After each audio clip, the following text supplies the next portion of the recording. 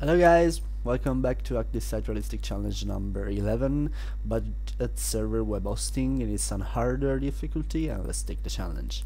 Our scope is to recover a backup file from a suspended domain, space46 domain, inside the BugetServ WebHosting.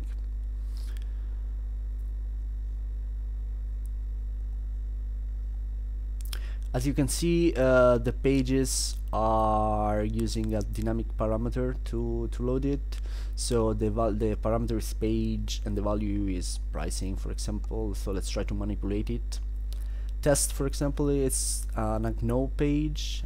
We can see an error. So in this case, we know that there is a remote command execution, so we can use the ls command from the Unix system to see what folder are inside the current directory. So let's open the admin page, for example, that we found. There is an admin panel. We can try start an injection point, but we will figure it out later how we can use it.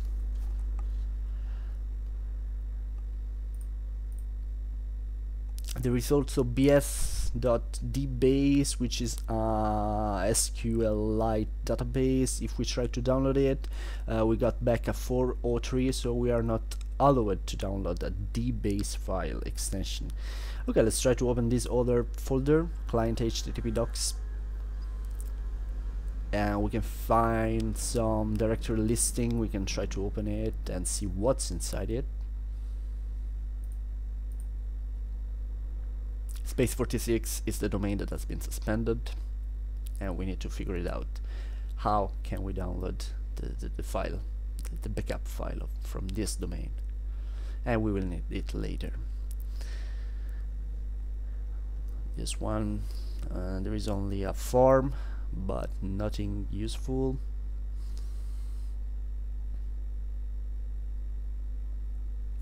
And the last one, the right way radio, is what we need. So we can see that the post has been made by an author, R. Smith, and if you can see on the URL, there is an ID which is -1.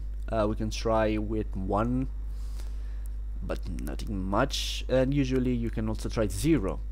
In this case, 0 is it's possible to change the password of user account 0, and so we're going to change the password for this user.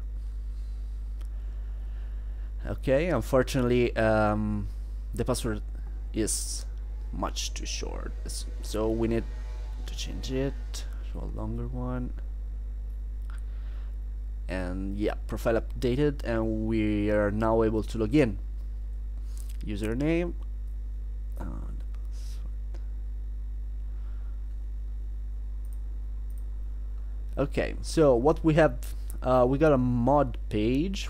What's inside mod page? It's a SQLite access for moderator, so we can execute any SQL query using this panel, but the query are going to be executed from another database, which is rwr.dbase, but we know there is another one, which is bs.dbase, so we are going to overwrite this hidden variable to open the right SQLite database, and we're going to perform a query that is used to see what tables are inside this database. We got name and web hosting tables, so we just need to see everything inside the web hosting table. And as you can see, there is a credential, so web user and web passwords. We got username and password in clear text. We can try this inside the admin panel that we found early, here, and see what happened. We're going to use the administrator credential, of course. Here we are inside the database. We can try to download a file inside this admin panel.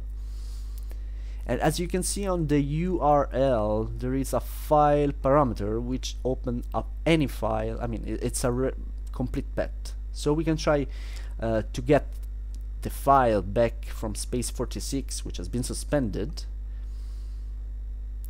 instead of any listed file from the previously window. Okay, we need the file which we can try to see from the remote command execution that we found earlier, but we can't use space, so we can't move, we can't list any other directories. But if we go back to the original message, we know that he backup the file on the src.tar.gzeta, so we know the file. Let's go back and try to download it, and here we are. Mission complete. Congrats.